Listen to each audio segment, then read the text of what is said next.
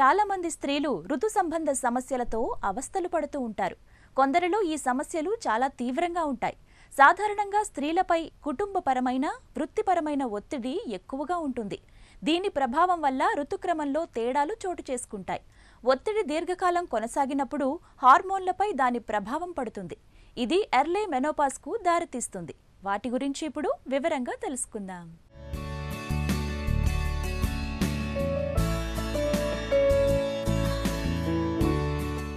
స్త్రీలలో ఋతుక్రమం రాకపోవడాన్ని అమెనోరియా అంటారు. ఇది 2 రకాలు. యుక్త వయసుకు వచ్చినప్పటికీ అంటే 16 సంవత్సరాల తర్వాత కూడా ఋతుచక్రం ప్రారంభం కాకపోవడాన్ని ప్రైమరీ అమెనోరియా అంటారు. అలా కాకుండా బహిష్టు ప్రక్రియ సక్రమంగా ఉండి సంతానోత్పత్తి దశలో మాత్రం స్త్రీలలో 3 నెలల వరకు బహిష్టు కాకపోవడాన్ని సెకండరీ అమెనోరియా అంటారు. పిల్లలకు పాలు ఇచ్చే సమయంలో తల్లికి నెలసరి రాదు.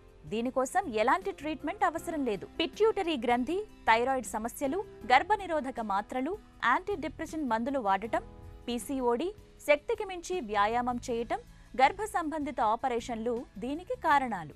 ఋతుచక్రం 35 నుంచి 40 రోజుల కంటే ఎక్కువ రోజులకు ఋతుస్రావం రావడం లేదా నెలసరి సమయంలో 30 మిల్లీలీటర్ల కంటే తక్కువ రక్తస్రావం కావడాన్ని అలిగోమెనోరియా అంటారు. పీసీఓడి, పిట్యూటరీ గ్రంథిలో కణుతులు ఏర్పడటం, నెలసరి ఆగిపోయే సమయంలోనూ ఇలా జరిగే అవకాశం ఉంది. 2 ఋతుచక్రాల మధ్యలో ఋతుస్రావం కనబడటాన్ని మెట్రోరేజియో అంటారు. ముఖ్యంగా అండం విడుదల సమయంలో ఈ మెట్రోరేజియో కనిపించే అవకాశం ఉంది. సాధారణం కంటే ఎక్కువ రోజులు ఋతుస్రావం కావడాన్ని మెనోరేజియా అంటారు. గర్భాశయంలో కణుతులు, పీసీఓడి, థైరాయిడ్ సమస్యలు, ఎండోమెట్రియోసిస్, గర్భాశయంలో క్యాన్సర్ వంటి కారణాలు మెనోరేజియాకి దారితీస్తాయి. స్త్రీ సాధారణ దినచర్యలను ప్రభావితం చేసేంతటి తీవ్రమైన పొత్తికడుపు నొప్పి నెలసరి సమయంలో రావడాన్ని డిస్మెనోరియా అంటారు.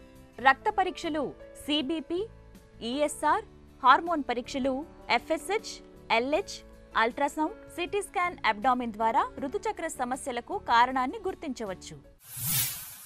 ఆడవాళ్ళల్లో అండి ఋతుక్రమం అనేది 21 రోజుల నుంచి 35 రోజుల వరకు ఉంటుందండి. యూజువల్గా ఏంటి అంటే 21 రోజులు లోపు వచ్చినా 35 రోజుల తర్వాత వచ్చినా దాన్ని ఇర్రెగ్యులర్ పీరియడ్స్ అని అంటాము. కారణాలు చాలా ఉంటాయి అండ్ వయసుని బట్టి కూడాను ఆ ఇర్రెగ్యులర్ పీరియడ్స్ గల కారణాలు మారుతూ ఉంటాయి అన్నమాట.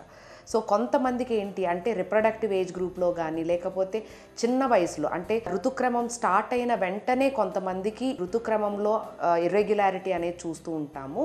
సో వాళ్ళల్లో మెయిన్ కాజ్ ఏంటి అంటే ఇమ్మెచ్యూరిటీ ఆఫ్ హెచ్పిఓ యాక్సెస్. అంటే వాళ్ళ మెచ్యూరిటీ అన్నది వచ్చినా కూడా బ్రెయిన్లో ఎదుగుదల లేకపోవటం వలన అంటే హైపోథాలమస్, పిట్యూటరీ, ఒవేరియన్ యాక్సెస్ అనేది మెచ్యూరిటీ కాకపోవటం వలన ఋతుక్రమమైన మొదటి రోజుల్లో కొంతమందికి అంటే టీనేజర్స్లో ఎక్కువగా మనం ఇర్రెగ్యులర్ సైకిల్స్ అనేది చూస్తాం. సో దానికి మనం చేసేది ఏమీ ఉండదు. యూజువల్గా వాళ్ళకి రీఅష్యూరెన్స్ అది ఇచ్చి స్కాన్ ఒకటి చేసేసి పంపించేస్తాం. సో నెక్స్ట్ ఏజ్ గ్రూప్ అంటే రిప్రొడక్టివ్ ఏజ్ గ్రూప్లో ఉన్న ఆడవాళ్ళలో అంటే 20 నుంచి 45 సంవత్సరాల మధ్యలో ఉండే ఆడవాళ్ళకి యూజువల్గా ఇర్రెగ్యులర్ సైకిల్స్ మోస్ట్ కామన్ కారణంగా మనం పీసీఓఎస్గా మనం చెప్పుకోవచ్చు. అండ్ అంతేకాకుండా సమ్ ఎండోక్రైనాలజికల్ ప్రాబ్లమ్స్ అంటే థైరాయిడ్ ప్రాబ్లం వలన కానివ్వండి లేకపోతే డయాబెటీస్ ప్రాబ్లం వలన కానివ్వండి కొంతమందికి ఇర్రెగ్యులారిటీ అనేది మనం చూస్తూ ఉంటాము. సో ఒక్కొక్క ఏజ్ గ్రూప్ ఉన్న వాళ్ళకి ఒక్కొక్క కారణంగా మనం చెప్పుకోవచ్చు. సో వాళ్ళ ఏజ్ గ్రూప్ బట్టి వాళ్ళకు ఉండే సిమ్టమ్స్ బట్టి యూజువల్గా మా ట్రీట్మెంట్ అనేది డిపెండ్ అవుతూ ఉంటుంది. మహిళల్లో ఋతుస్రావం గురించి అనేక అపోహలు ఉన్నాయి. ఋతుస్రావం వలన శరీరం బలహీనపడుతుందని అనుకుంటారు. ఇది పాక్షిక సత్యమే. ఎందుకంటే రక్తం నష్టం వలన శరీరం బలహీనమవ్వదు. పీరియడ్ సమయంలో వ్యాయామం చేయకూడదు అన్నది కూడా ఒక అపోహ మాత్రమే. తేలికపాటి వ్యాయామాలు, ఈత కొనసాగించటం మంచిదే. అయితే భారీ స్ట్రెచ్ అవుట్ వ్యాయామాలు, క్లిష్టమైన యోగాసనాలకు దూరంగా ఉంటే చాలు.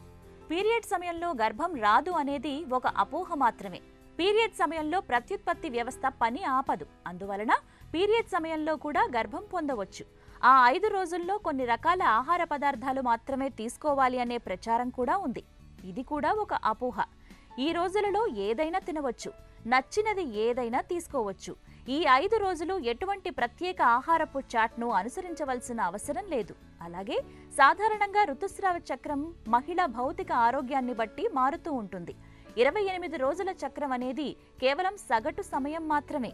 ఖచ్చితంగా అందరికీ 28 రోజులకే మళ్లీ ఋతుస్రావం కావాలి అనుకోవటం సరికాదు. పీరియడ్స్లో వచ్చే మోస్ట్ కామన్ సిమ్టమ్స్ ఏంటి అంటే పొత్తి కడుపులో నొప్పి, దీన్నే మనం డిస్మెనోరియా అని అంటాం. సో ఈ డిస్మెనోరియా అనేది 2 రకాలుగా మనం చూసుకోవచ్చు. ఒకటి ప్రైమరీ డిస్మెనోరియా, ఇంకొకటి సెకండరీ డిస్మెనోరియా. సో ఈ ప్రైమరీ డిస్మెనోరియాకి ఏంటి అంటే దానికి కారణం అంటూ ఏమీ పెద్దగా ఉండదు. అండ్ మోస్ట్ ఆఫ్ ద అంటే చాలామంది ఆడవాళ్ళల్లో ఈ ప్రైమరీ కైండ్ ఆఫ్ డిస్మెనోరియాని మనం ఎక్కువగా చూస్తుంటాం. రెండోది అంటే సెకండరీ డిస్మెనోరియా అంటే ఏంటి అంటే ఏదన్నా కారణం వలన, అంటే ఏదర్ ఫైబ్రాయిడ్స్ వలన కానివ్వండి, ఎడినోమయోసిస్ వలన కానివ్వండి, ఎండోమెట్రియోసిస్ అనే ఫీచర్ వలన కానివ్వండి, కొంతమందికి డిస్మెనోరియా అన్నది చూస్తుంటాం. యూజువల్గా ఏంటంటే వాళ్ళు డిస్మెనోరియాతో పాటు ఇంకేమన్నా సిమ్టమ్స్ ఉన్నాయా, లేకపోతే మిగతా ఏమన్నా స్కాన్లో ఏమన్నా తెలుస్తుందా అన్న దాన్ని బట్టి కూడా మా ట్రీట్మెంట్ అన్నది డిపెండ్ అవుతుంది. సో నెక్స్ట్ మనం చూసుకుంటూ ఉంటే బ్యాక్ పెయిన్ కానీ, లేకపోతే కొంతమందికి పీరియడ్స్లో ఉండేటప్పుడు వామిటింగ్స్ ఎక్కువగా ఉండటము, లేకపోతే ఆయాసంగా ఎక్కువగా ఉండటము, లేకపోతే పని అస్సలు చేసుకోలేకపోవటము, ఇలాంటివన్నీ కూడా మనం ఎక్కువగా పీరియడ్స్లో ఉండే ఆడవాళ్ళల్లో చూస్తుంటాం. సో దీనికి మోస్ట్ కామన్ కారణంగా ఏంటి అంటే హార్మోన్స్ ఇంబ్యాలెన్స్ వలన అవనియండి, లేకపోతే కొంతమందికి ఏంటి అంటే ప్రీ మెన్స్ట్రల్ సిమ్టమ్స్, అంటే పీరియడ్స్ వచ్చే ముందు కొంతమందికి సిమ్టమ్స్ అనేది మొదలవుతూ ఉంటాయి. సో దీనికి మనం చేసేది ఏమీ ఉండదు. మెయిన్గా వీటికి ట్రీట్మెంట్ అంటూ ఉంటే బిహేవియరల్ థెరపీ కానీ, లేకపోతే యోగా, మెడిటేషన్, ఇలాంటివన్నీ ఫస్ట్ లైన్ ట్రీట్మెంట్గా చూస్తుంటాము. సెకండ్ లైన్ ట్రీట్మెంట్గా మనం హార్మోనల్ థెరపీ ఇవ్వాల్సి ఉంటుంది. ఇర్రెగ్యులర్ పీరియడ్స్లో ఉండే వాళ్ళకి యూజువల్గా ఈ అండం రిలీజ్ అవ్వటంలో ఇబ్బంది ఉంటుంది కాబట్టి దీని వలన ఇన్ఫర్టిలిటీ ఇష్యూస్ అనేది వచ్చే అవకాశం అన్నది ఇలాంటి ఆడవాళ్ళల్లో మనం ఎక్కువగా చూస్తుంటాం. చాలా మంది యువతుల్లో ఋతుక్రమం మొదలయ్యాక పీరియడ్ సమయంలో పొత్తి కడుపులో నొప్పి రావడం అన్నది చాలా సాధారణమైన విషయం. చాలా మంది దీని గురించి ఆందోళన పడతారు. అయితే ఇది చాలా సహజమైన విషయం. ఇలా నొప్పి రావడం చాలా మందిలో కనిపించేదే. పీరియడ్స్ రావడానికి 14 రోజుల ముందు అండం విడుదలై ఉంటుంది. అంటే పీరియడ్స్ కు 14 రోజుల ముందుది ఓవ్యులేషన్ పీరియడ్ అన్నమాట. అది ఫలదీకరణ జరగకపోవటం వల్ల క్షీణించిన అండం రాలిపోవడం పీరియడ్స్ సమయంలో జరుగుతుంది. చాలా మందికి ఈ టైంలో నొప్పి వస్తుంది. ఈ సమయంలో నొప్పి ఉండటం ఎంత ఆరోగ్యకరమైన లక్షణం అంటే పీరియడ్ సమయంలో నొప్పి లేని యువతుల్లో కంటే పీరియడ్ సమయంలో నొప్పి ఉన్న యువతులకే పెళ్లి తర్వాత గర్భధారణకు అవకాశాలు చాలా ఎక్కువ. పీరియడ్స్ మొదలైన తొలి 24 గంటల్లో నొప్పి ఎక్కువగా ఉండి ఆ తర్వాత క్రమంగా తగ్గుతుంది.